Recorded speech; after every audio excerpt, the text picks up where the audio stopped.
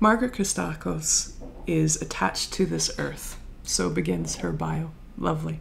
Born and raised in Sudbury, Ontario, she has worked as a poet, a writer, an editor, an instructor, and poetry culture builder in Toronto since the late 1980s, so no small thing.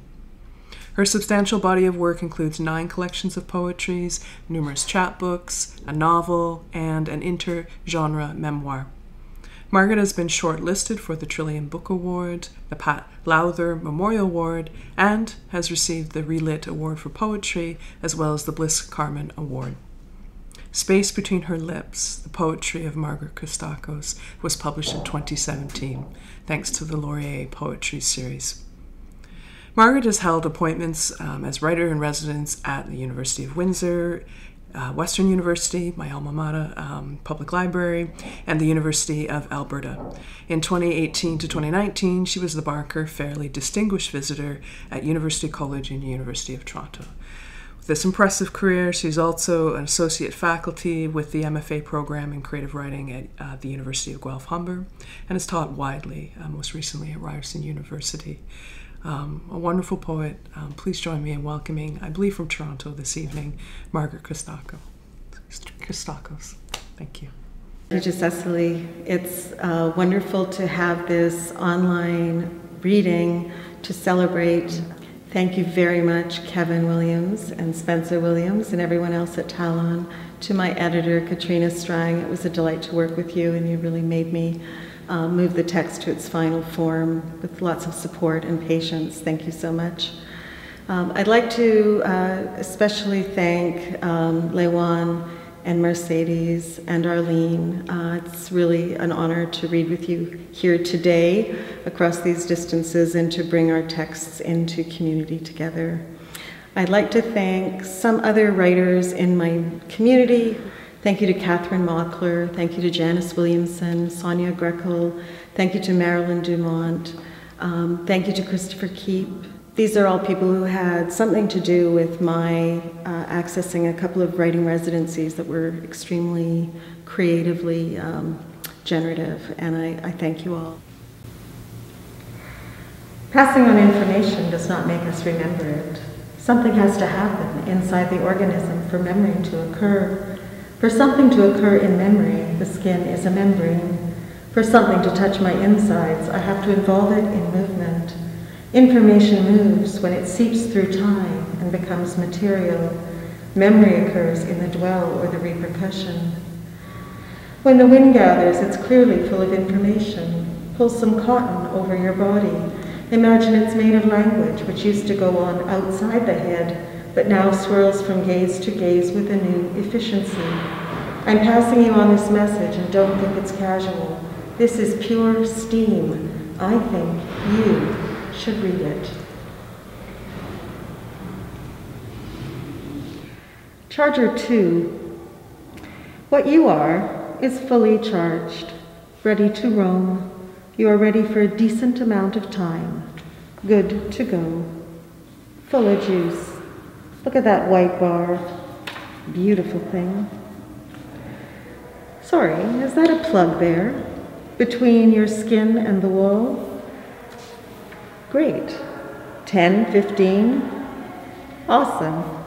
It's what charges you up, what changes you down to up to down, how the spark gets in the plug, how the sparks leap the void, why we speak, how usage peaks.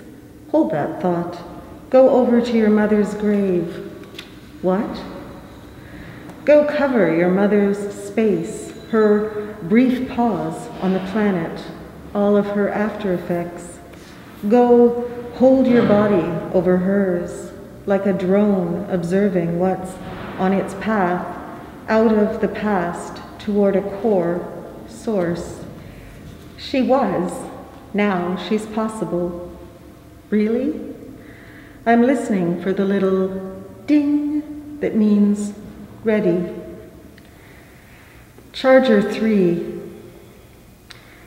Go to binary categories and fuck with them. Pump out a little tertiary ambiguity. Just also sound out listening to that wind hiss like a shore on fire with a herd of cattle thirsty for fresh grass. More like Colville's black stallion, airborne and charging an obsolescent train. God bless the pissed-off skateboarder trespassing the track, 0 devices in her backpack. It's dusk. She couldn't care less. She doesn't think about you anymore. Let her float offline. Thrust forward into memory, measuring chaos's chasm. Who are you going to call after so politely asking them all to respect your privacy? Who do you bet will be there when the fence flips on its side and a flock of crows charges the bandstand? Isn't it eerie? Charger 4. Go into a quiet room. Just fill it. Overcome all the circuits we're sure are tracking the true winner. Get outside of a cup of sugar. I heard it coming. I heard it. Why didn't you file a warning shot or snore in the dream remake? Turn a clear profit, or what's stopping you?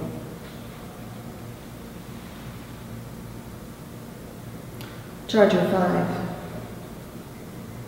Can I cease and desist you yet? I'm right here like a socket in reverse, remembering when you were just a baby, and that day we hid in a closet, cowering as if the rush of water under the front door would evaporate if left to its own attention span. From Charger 7. Among poplars, with light, measuring anecdotes.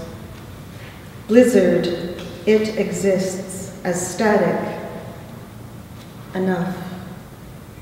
Innards obvious, text bodies in a bit, frosted out, how we mattress, potty mouth, home op.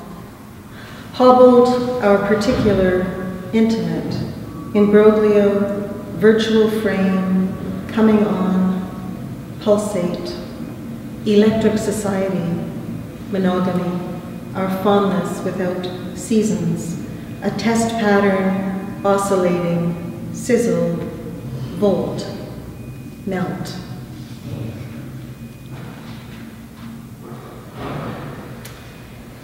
Charger 8. If you are what's the of plugging back into with all seriously to be retrieved, handful one's warm, explain it to our made this special trip, Sunday, no, all of us, about to die, point that massive panel, the tubes and the hissing. What's in another of your loved flesh? Please, assessors who've in on a less we're ears. Charger 9.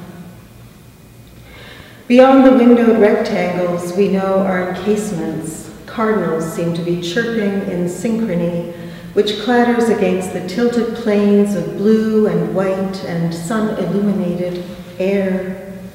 This is a meadow without smell, amphitheater beyond glass. Like a cadre of memories of my mother's way of doing up a living room, that vague cloud of smoke, centrifugal mirage of the vinyl she liked to play on Sunday morning, Sinatra and Roberta Flack. You miss the bodies of your parents so intensely that a window serves a purpose in the past left for priests and Ed Sullivan framing his magic moments of the really big reveal.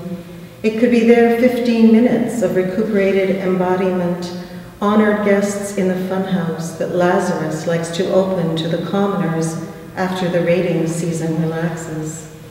How they acceded to television and local political updates as the two-way mirror between them glinted their decades of mutual witness. But you don't define the livid convergences others call their lives.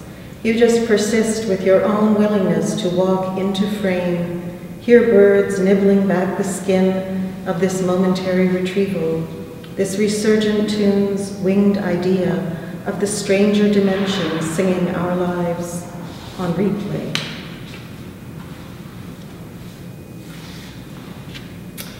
And now I'll read from the text that is the coda to the book.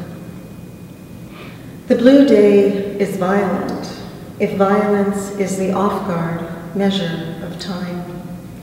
For counting today began at 4 a.m., yet still sticks in my throat like the milky cloud of a feeling that wishes to be dumped from a new condo crane onto a phantom underground river, maybe Garrison Creek at about the juncture where Bloor meets Christie, near where I began my tenure as a ghost. Not that you died, but I wanted to. What kind of a grievance swings at my ankles, like the artificial intelligence you burn in a fireplace, in the midst of a city without enough trees left to breathe? I leave myself dangling in the rush hour, and people say, look at that dark balloon caught on the crane hook, how inconvenient for the operator. That large swaying purple bag in the shape of a sad carcass. Somebody please, cut it loose. They bellow below like they're wearing a pop song as a mouth guard. What to do? Swallow or spit? Each note is the interval of a violent time, now that bright-lit offices stay up and ready despite the perpetual flooding. But I am no future ghost, only a comical gif strung up by the knees on a crane hook, a sway over Ossington, while everyone heads for lattes. Such a blue sky, such a dark body shape in this poem, entirely made up and hoisted, like a large force-fed bat, gloomily swooping above the barried waterway. Underneath us, the network of rivers persisting their pull toward the huge lake, circulatory yank toward the moon, the tug of grievance for all the burials. Why was it so attractive to the modern city to stymie and reroute the natural flow and crest of creeks and streams? Something about money replacing blood, the fiction of financial superiority. Who cares if in 40 years there's a nest egg, but no nest? The present is where we're droning our red chorus right side down in a flipped harness, trying to prettily hum as a compromise, haunches shaking and charged with the lives yet to come. Thank you so much.